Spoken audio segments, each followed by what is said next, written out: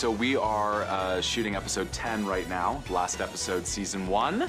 And it's a big sort of culmination of a big journey for the actors, for me, for the crew. And a day like today is incredibly moving because these actors get to say they love each other to each other on camera. And I think 4 months after meeting, they actually love each other, which is really moving to me. It's different than who we are. It hasn't really hit me yet. Has it hit you guys? A little bit. The only time it has hit me was there was my final take that I did coverage for me. As I was walking away, I literally started getting tears in my eyes. Yeah, Josh texted me this morning. He's like, oh, this is our last big scene together. And I'm like, oh my goodness. Yeah. So I was thinking back to the first scene that we shot together. And it's just a really beautiful thing to think of how far we've come.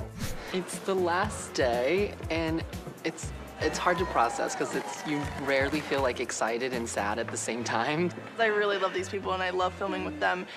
It's just sad to end anything because I just want to keep filming forever. That's the one thing I've just been thinking all day is like, it's so clear how much love we all have for each other here, and that's just so special. I'm about to cry, y'all, but I can't cry yet because my makeup gonna run, so.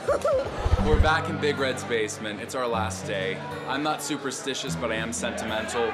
We began our very first take on Valentine's Day 2019 in this room with Josh Bassett and Larry Saperstein, who barely knew each other. 6 months later, we're a family, and we came back here to say one last goodbye.